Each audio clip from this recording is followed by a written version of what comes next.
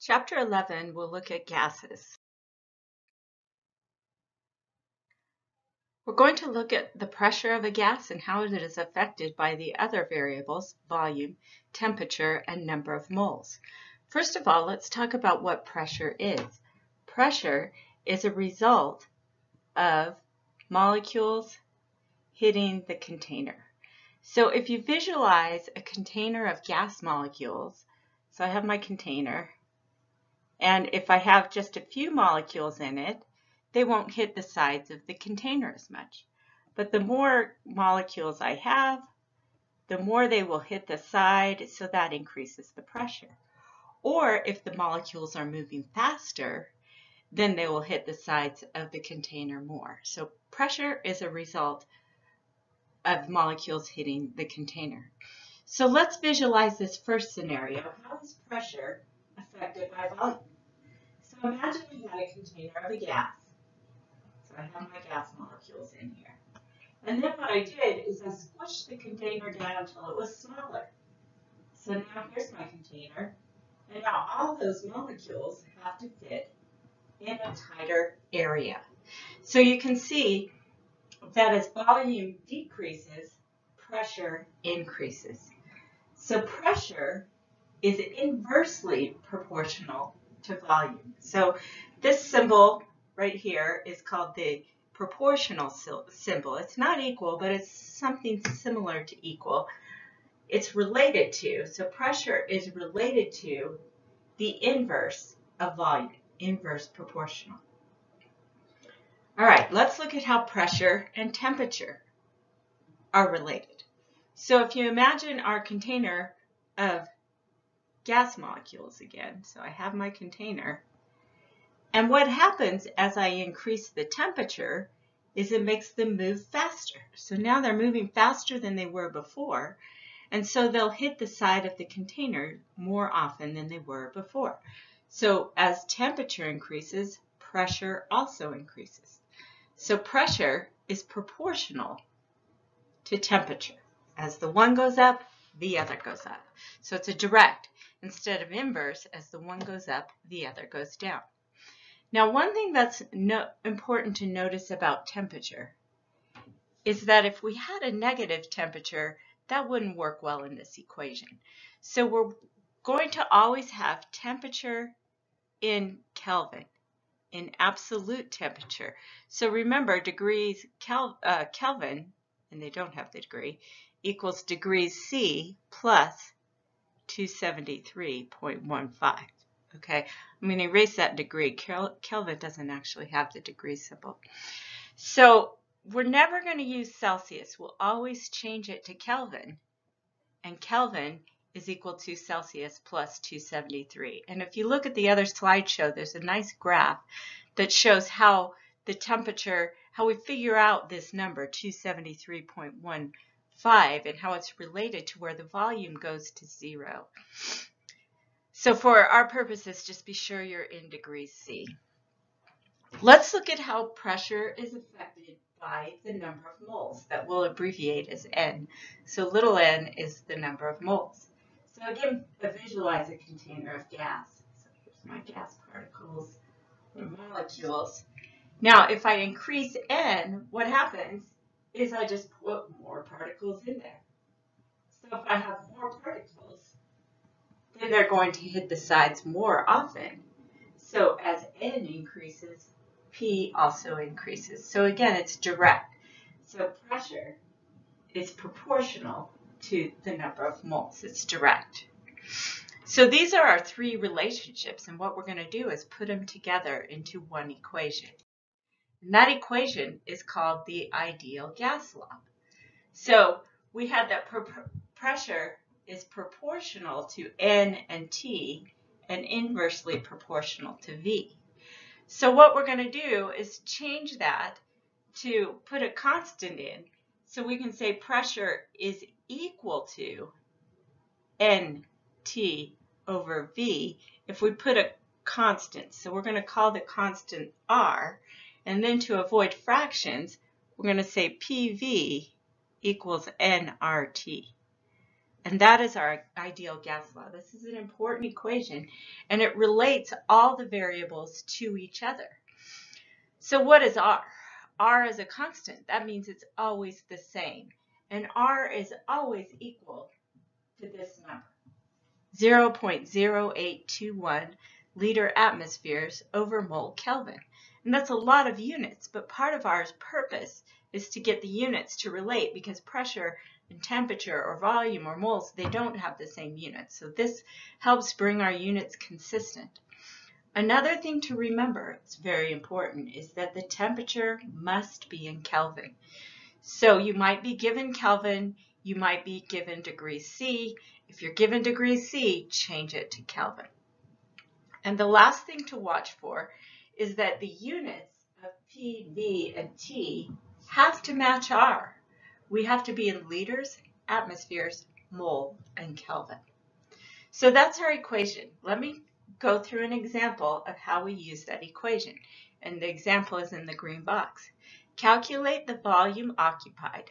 So let's set it up with given and find. So the thing we're supposed to find is the volume. Well, what volume is going to have units of liters? So we want liters. And what we know is 0.845 moles. And we know 1.37 atmospheres and 315 Kelvin.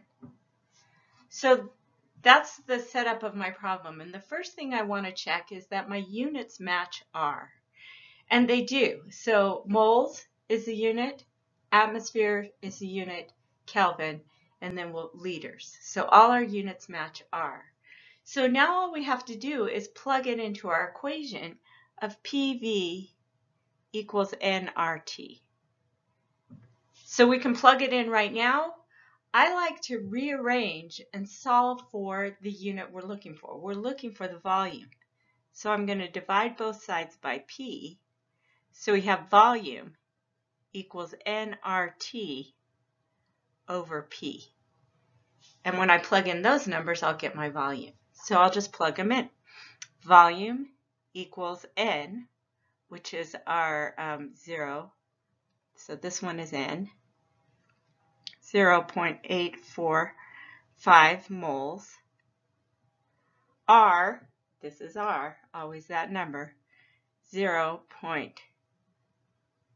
let me erase all that and make this a little more clear. 0.8,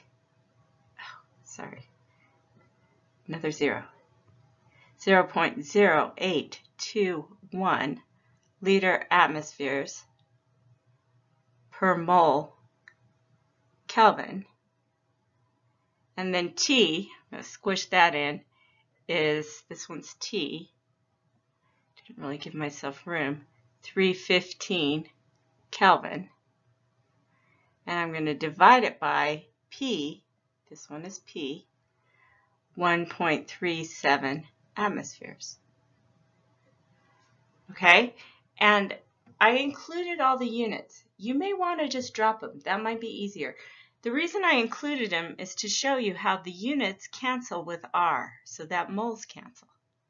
This Kelvin cancels, the atmosphere cancels, and we're left with units of liters, which is the unit for volume.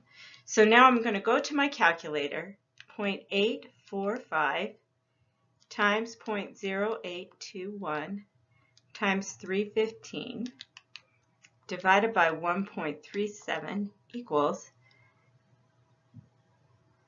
and I get that the volume equals 15.95, the unit is liters, and then to keep my significant figures, I'm going to call that, the 5 is going to round the 9 up, so that looks like it's going to be 16.0 liters with the correct significant figures. So that's how you do the ideal gas law. And I did it by solving for V first. You don't have to. You can plug your numbers into PV equals nRT if you want to. I kept the units. You don't have to. You can cancel the units once you're sure they match R. Okay, so here it is a little more clean. That my work was pretty messy, so this will probably be better to see. So here's another ideal gas law calculation, and this one will require converting units. Calculate the number of moles of gas in a basketball inflated to a total pressure of 24.2 psi with a volume 3.2 liters at 25 degrees. So let's think about our given and our find. The question it asks is the find, the number of moles. So that is N. That's what we're trying to find. We're given P, pressure, equals 24.2 psi. We're given that the volume equals 3.2 liters. And we're given that the temperature equals 25 degrees C. So let's go back to pressure. We talked about that pressure can be in atmospheres. So one way to measure it is 1 atmosphere. That's the pressure of atmospheric pressure at a standard day at sea level. Another way to look at it is with a barometer. So a barometer looks at how high a top column of mercury can be held in a vacuum. And so it turns out that that's equal to 760 millimeters of mercury, which is also called torr. So 760 torr. And one other way to look at it is in pounds per square inch. Pressure is a force over an area, so a pound per square inch. And 1 atmosphere pressure is actually equal to 14.7 pounds per square inch, or PSI. And so that's the PSI unit. Well, and think about that for a minute. 14.7 pounds over every square inch of your body all the time. Atmospheric pressure is a lot of pressure. So these are the numbers that we're going to use to convert pressure. And if you look at in your book, it'll give a good description of barometers and a table of conversions, but I'll just put that there so you can see where they're coming from. So in this problem, we have PSI, but we don't want that. We want the units of R. So remember R, 0.0821 liter atmospheres per mole Kelvin. These are the units we need. So we don't need PSI, we need atmosphere. So I'm going to do a conversion here. I'm going to put 1 atmosphere on the top and 14.7 PSI on the bottom. Okay, and that converts pressure from PSI to atmosphere. So 24.2 divided by 14.7. And that gives me 1.65 atmospheres. And that's the pressure I need to use. My next unit, volume in liters, liters is good. I don't have to mess with that one. Then I have temperatures in degrees C. That's not good. I need Kelvin. So I'm going to add to that 273, and that equals 298 Kelvin. Now, I didn't use 273.15 because I don't have that kind of significant figures. I don't have anything past the decimal, so I'm not going to worry about past the decimal. So here are the numbers I'm going to use in my equation. Here's my PV equals nRT. Okay, I'm going to use the correct units. I'm going to use the 1.65 atmospheres, the 3.2 liters, and the 298 Kelvin. So let me show you this other method that what I can do is just plug in the numbers and skip the units. I'll just plug them in right here. So P, that's 1.65. V, 3.2. Equals N, I'm going to leave it in. That's what I don't know. R, 0.0821 and T is 298.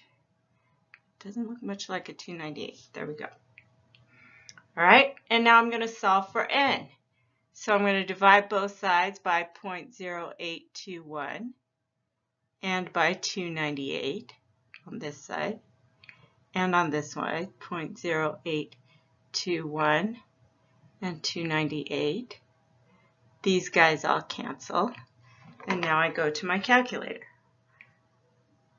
1.65 times 3.2 divided by 0.0821 divided by 298 equals, and then in this case I'm going to use 2 sig figs because my volume only has 2, and so my answer is going to round 0.22, and the unit is moles. And that's my answer.